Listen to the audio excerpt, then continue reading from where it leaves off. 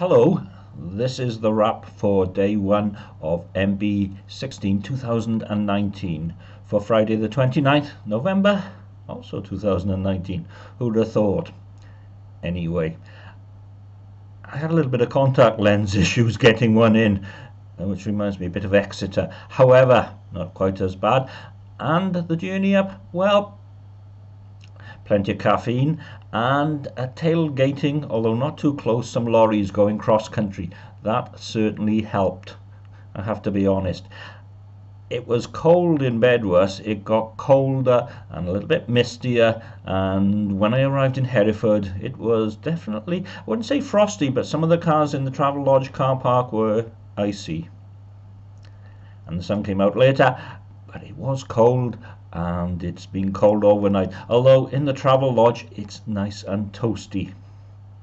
So, Costa Coffee to start, and there was a gentleman there, and I didn't realise, because I had my cans in, that he was deaf, and we had a conversation, and apparently he's had 3 heart attacks, and he's had some wire shoved up a vein in his arm to clear it out, and he doesn't smoke or drink, but he had 2 big joints of meat, and he was off to eat them, and he was a bit roly-poly.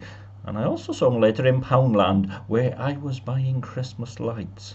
I've got my Christmas desk in the Travelodge trimmed up, despite the fact we're not even in December yet. Spoons was good. And then the barrels, a great chat there with the barman about sparklers. And well, the long story short is you can have them if you want them. The customer is king, which I thought was great. It was a good pub. Traditional ales, although there was a nod there to hoppiness.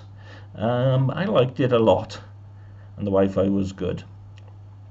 And after that, the beer in hand for some I can't even say it, murky hazy stuff from Odyssey Brewing, which I think is they are the tap room for them.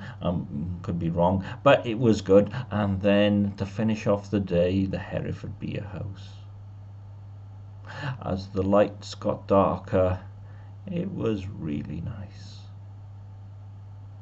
And checked in almost immediately in the Travelodge, and I'm not sure how fast the Wi-Fi is, but it kicked up 3 gigs overnight, so I'm quite happy with that. Anyway, today's plan, Costa, spoons, and I booked the Hereford Beer House open from 10 o'clock. And it's Johnny's wife's, Amelie, birthday today, so there could be cake. Who knows? Anyway, bye-bye. And